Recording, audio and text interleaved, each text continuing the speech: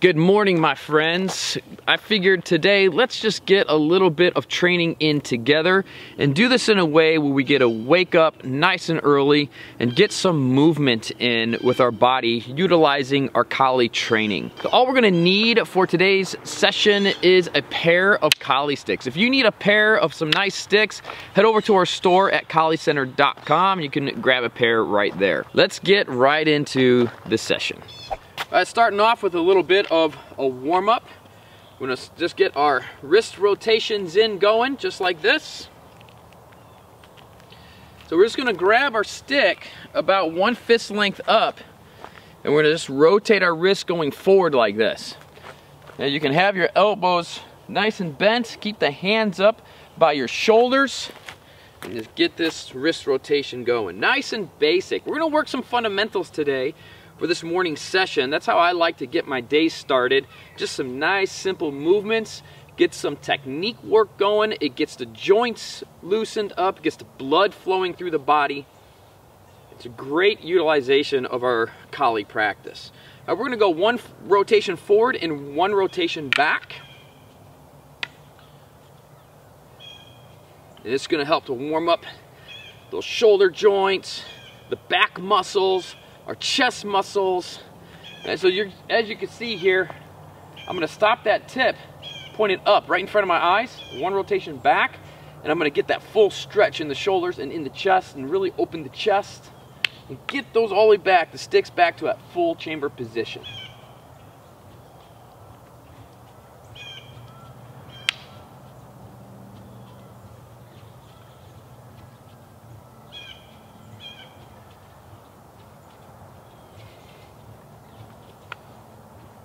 Alrighty, let's get some arm circles going, just some big arm circles.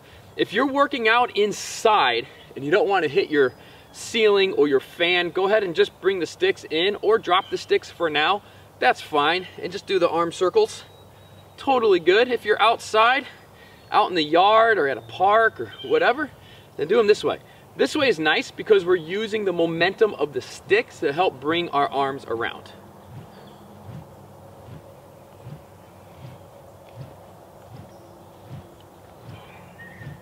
Let's go the other way. Just a few, just to get things moving.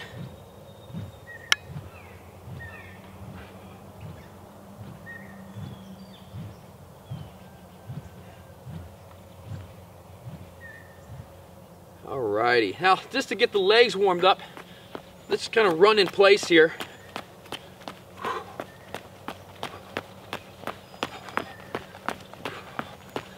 Bring your knees up to your sticks. Just keep your sticks around your waist height and let your knees touch your sticks. Don't try not to bring your sticks down to touch your knees. Bring your sticks up to touch your sticks. Alrighty. And we're just gonna do a couple squats here. We're just gonna go as low as you can, up and down. Just get those knees warmed up.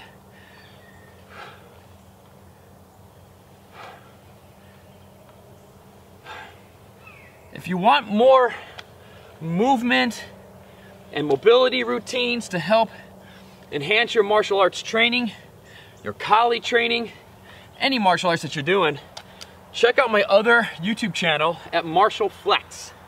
I've got a whole bunch of great follow-along routines at that channel for mobility and stretching, movement, help your body to feel good and perform better in your martial arts. I'll leave a link right up here, and also I'll pin it in the comments below. Let's go and get some footwork in. And we're gonna start off just by having this reverse triangle. We're just doing a little bit of reverse triangle footwork. I like working from the bottom up when I'm training my Kali.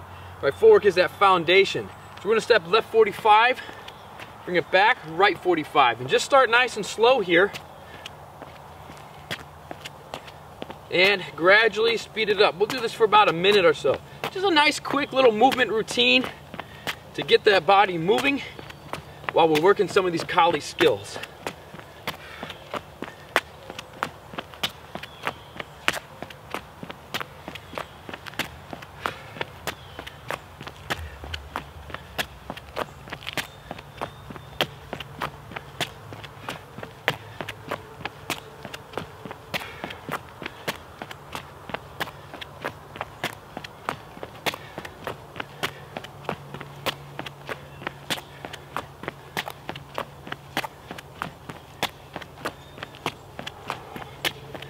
feels good. Make sure we're breathing. Don't forget to breathe. Keep your knees bent, back as straight as possible. Good for a little bit of agility work here. All right. All right, we're gonna put a little bit of a workout in there. All right, just a nice short round here. We're going to step out, we're going to turn, and then we're going to do a little squat. We're going to duck down. Step back, right 45, turn, and then a little duck down, and then come back. Just go at your pace here, what feels good. And if you want to challenge it and speed it up, and try to get deeper on the squat, work to what feels good for your body today. Let's go ahead and get it going. Step, turn, duck. Step, turn, squat.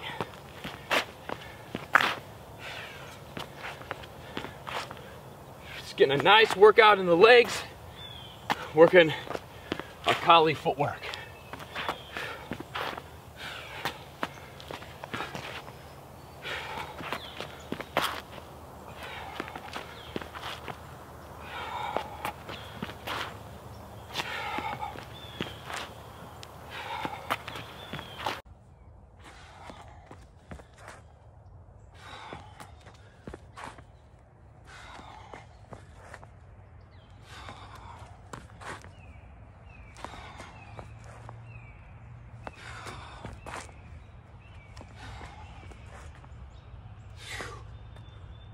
Whew, that feels good.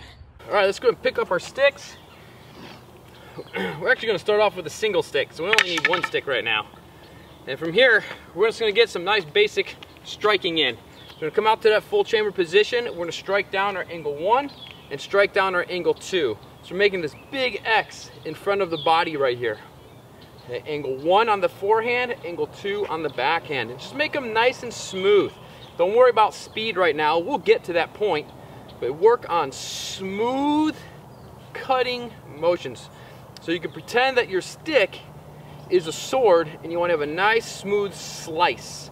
If you have a training bolo, a training sword, feel free to use that for these workouts as well. After all, Kali traditionally is a blade fighting art. It is a sword art. So the stick is a training tool for the sword. But of course the skills can transfer over, and the Kali practitioner can be just as dangerous with a stick as they can be with a sword. So gradually speed it up as you're feeling good, as that coordination is being dialed in.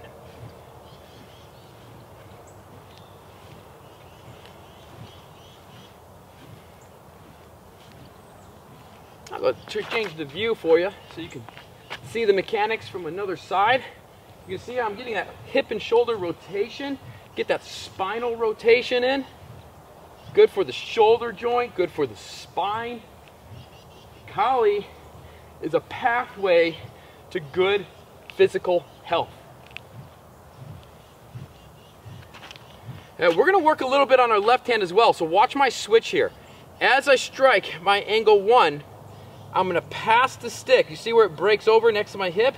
I'm going to pass the stick over to my left hand, and I'm going to continue that motion. I'm going to switch my feet so my weapon wielding hand is out front. That way my body is protected behind the weapon, and go right into my angle 1s and 2s, that big X. And just again, start nice and slow, slow and smooth, and focus on a good slice, a nice slice. Again, we're getting that hip and shoulder rotation. So look how the torso is rotating. Okay? Even the hips are rotating here as much as they can. And as you're getting more coordinated, then gradually let the speed naturally pick up. Don't force it.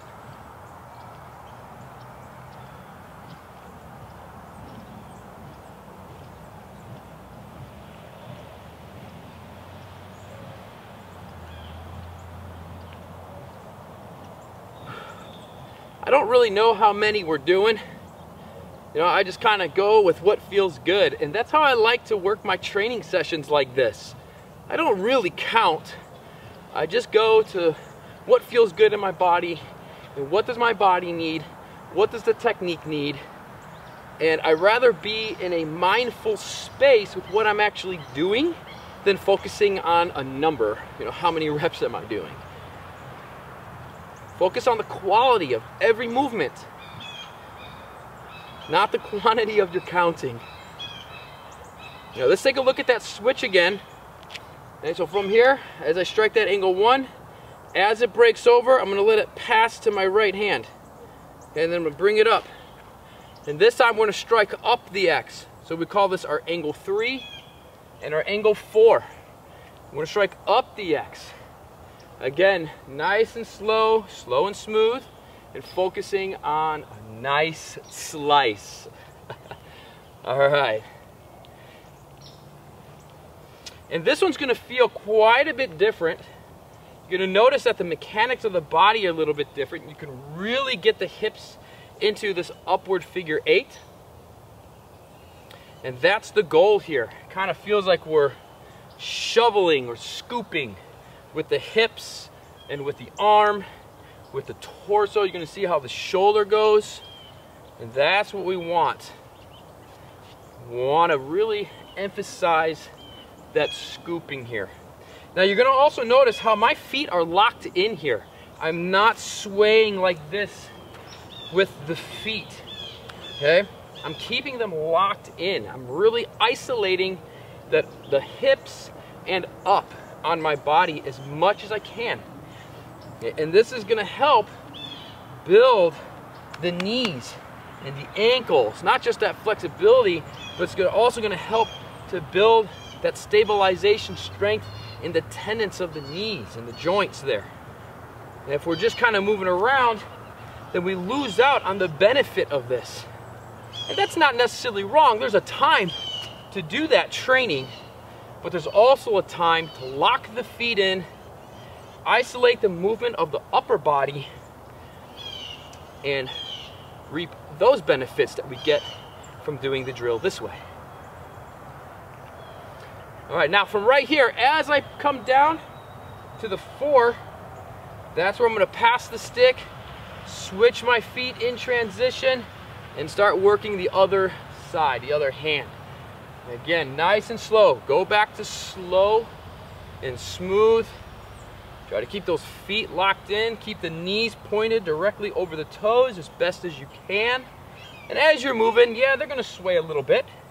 That's where you're going to start working on that tendon strength and that stability strength in your joints. Because you're trying to keep the alignment as best as possible while working that upper body mechanic. Well, we need that body to work as a unit. We don't necessarily want them to work completely independently of each other all the time, but as they work in a unit, they got to work in a calibrated fashion.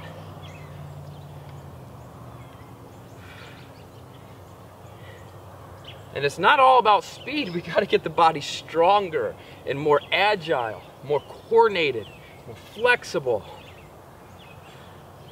And it's not all just about speed. Speed's important. Speed sometimes is fast.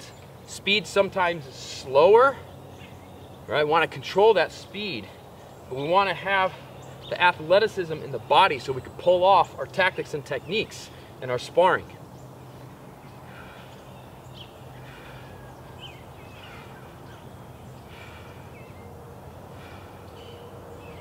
All right, we'll switch it back over off that angle 4. Let's go and grab our double stick this time, our second stick. And the main emphasis here is really working on that torso rotation. You know, getting the hips and shoulders to rotate all the way through, getting that rotation in the spine, and getting that connectivity through the pelvis there from the upper body to the lower body. So we're going to come into our Sinawali chamber right here, right? Our chamber position. Right stick on the right shoulder, left stick down by the left hip. We're going to strike up our angle 4 and down our angle 1, just like this. On both sides, up the 4, down the 1. Okay?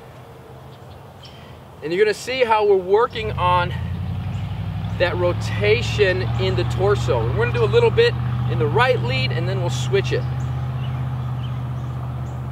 And again, make sure we're pulling our strikes through, utilizing the lat. We want to be initiating through the lats. We're not pushing, through the chest. We're pulling nice, smooth slices, initiating the strike from the lat. In the long term, that's going to give you more power in your strikes. Promise. I promise you.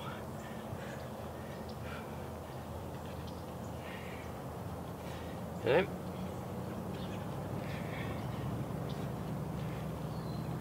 Little scoop, little twist, scoop on the 4, a little more twist on the 1.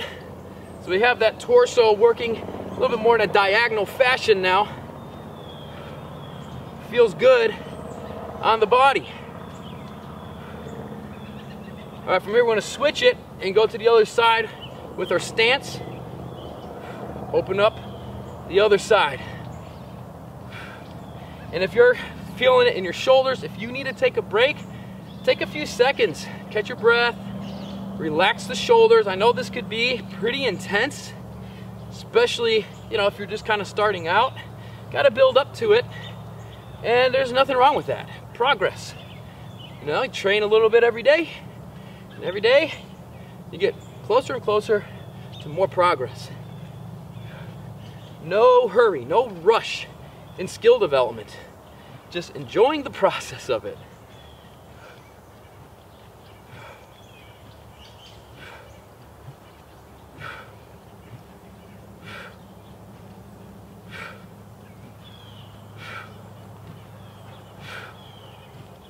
All right, and then just kind of freelance this a little bit with your footwork, okay? This just take a little bit of time. You can switch it out, whatever you want. Just staying on this striking pattern, okay? Explore, you can step out on the reverse triangle like we did. Just explore here while we're working these movements. Okay. Feels good sometimes to explore, to play. Spin around, see what this feels like. Maybe go the other way. Whew. Notice where your body's on balance, where it's off balance. Have your feet a little more narrow. Have your feet wider apart. See if you can do a 180.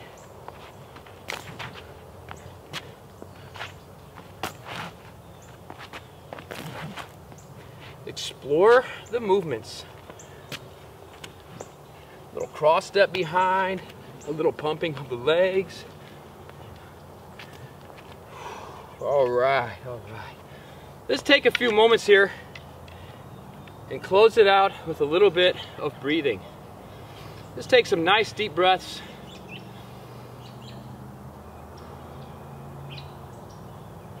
Let's calm the body down. Get that heart rate back down. Fill the body with fresh oxygen.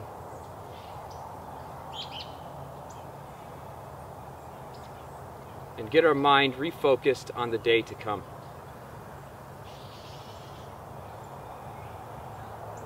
Three more breaths.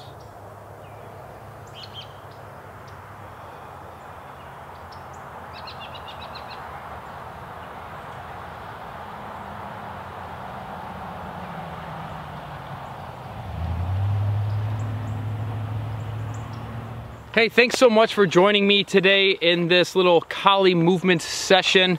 I love doing training sessions like this where you just get to do a little bit of technique work here and there, polish some stuff up, and do a little bit of exploration stuff at the end.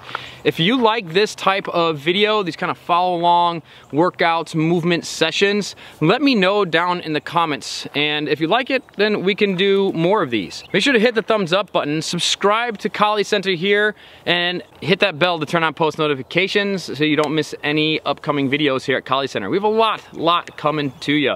Again, if you need a pair of sticks, check out our store at KaliCenter.com. And while you're there, if you want to dive deeper into your Filipino martial arts training with us here at Kali Center, then check out our online school. We've just launched our new super training platform. It's really cool. We have our on-demand training videos that are exclusive to our online school. You won't get those here on YouTube or anywhere else. We also have our live stream classes, and you can even access one-on-one coaching as well through our online training. So we can customize, tailor training specifically for your needs and what you're looking for to get out of your Kali training. So check it out over at KaliCenter.com, and I'll catch you back here for our next training session together. All right, I'm out. Enjoy the rest of your day, my friend.